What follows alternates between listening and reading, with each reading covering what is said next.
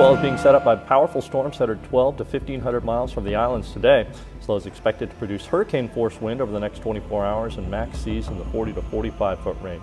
The swell peak is expected for the afternoon hours with more consistent sets of 20 feet. Swell direction is favorable and wind looks ideal all day.